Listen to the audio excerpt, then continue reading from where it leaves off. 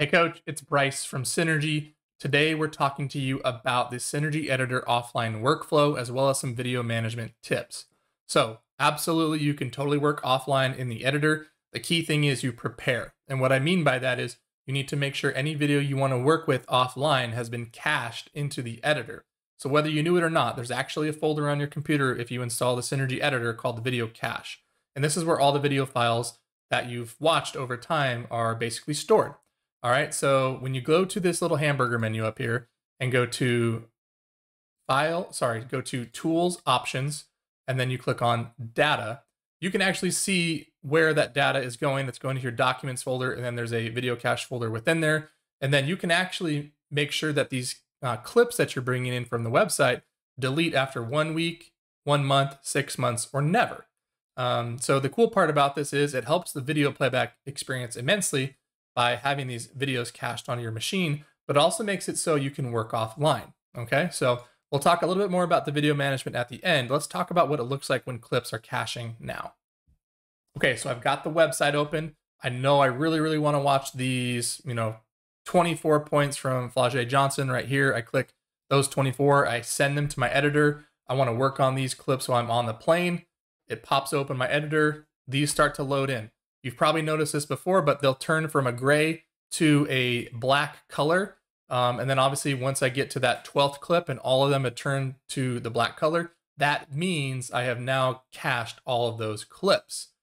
Caching also works for timelines or full game videos. So if I also want to watch the entire game, I could click full game video for this one. Let's go to this game right here and hit OK.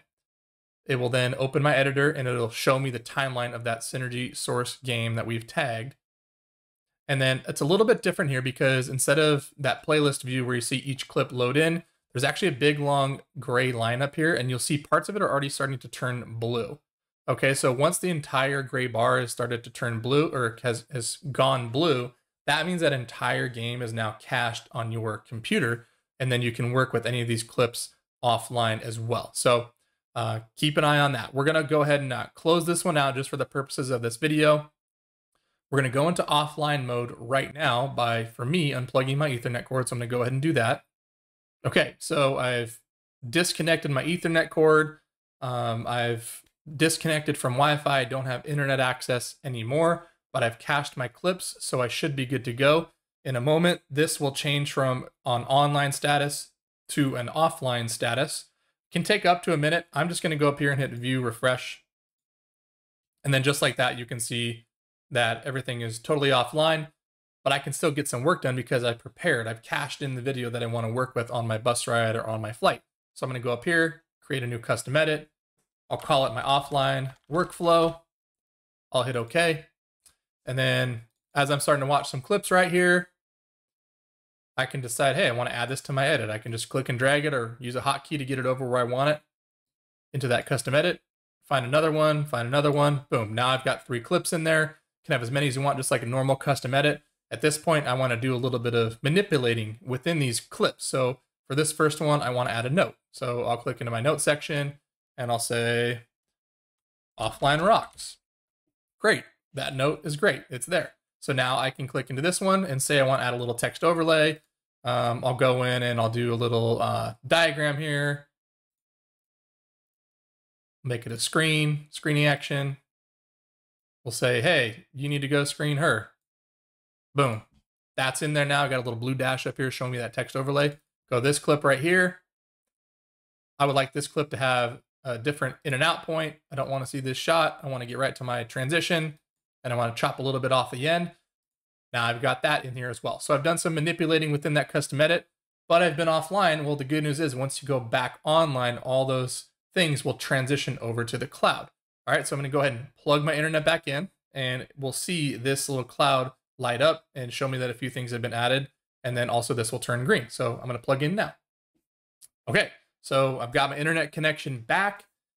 We can see that I've got this green bar down here showing me that I've got access to the internet. I'm back online. The machine is talking to the Synergy servers, and eventually this will light up and show me that a sync has occurred. I'm just going to force it to happen sooner by hitting view refresh. And then you'll see just very briefly, there was a little flash showing me that whatever little edits I made synced up. It might take longer for those syncs to occur depending on how much editing you've done. So you can totally do offline work. That's what it looks like. It's really simple. Basically, you get the video from the website onto Synergy. You make sure it's cached. If it's a timeline or a full game video, you got to make sure that gray bar is turned blue. And if it's a playlist, you got to make sure each clip that you want to work with has gone from gray to black. That's how you know it's then been cached on your machine.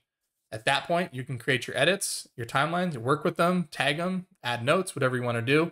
Then when you plug back into Wi-Fi, all that will sync back up to the cloud. And at that point, you can share that video with your staff and your players, just like you would if you had that internet connection the entire time. So let's talk about video cache. So on a Windows machine, if you just type in video cache, that will bring you to that folder that's within the Synergy Sports folder on your machine. All these are basically folders that have a bunch of little mini video files on them that help with that playback experience as you're watching in the editor.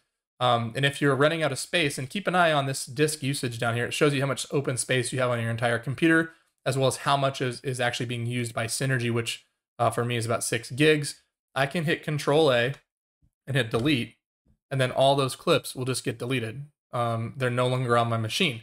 But that doesn't mean that they're permanently deleted from the cloud or anything like that. It just means that they're not on my local machine anymore. And so if I can always open up that custom edit that's already been pre-made or that timeline, and it'll just automatically pull that video back from Synergy just like that. So you don't have to worry about losing any video or anything like that. Okay, so another thing to keep in mind, and this is more for the coaches who are doing live captures and imports. Usually that's only 1 or 2 people on a staff. So if you have these icons on your machine, you're an Editor Max user, you're doing a live capture or an import, you're also gonna have another folder on your computer that might be something to keep an eye on, so you're not, losing or not, having a ton of space sort of taken up. That folder is the capture import folder. And right now I don't actually have any, and I haven't done any imports, but it would look the exact same as that previous folder. It'll just have a bunch of folders in there, and you can delete them out. Once it's been synced up to the cloud, it's there. You don't have to worry about it anymore. They're there permanently. And again, same thing, you just find it on Synergy or open up any custom edits or timelines that are already on your machine. It'll pull it from the cloud for you. So those are a few tips about storage management. Keep an eye on your storage. You don't want to get into a bind when you're in nitty-gritty time during the season trying to make your scouts and pull in video. So, but hopefully this information helped. If you have any questions, let us know. Drop a comment, contact us at our support information that's included below.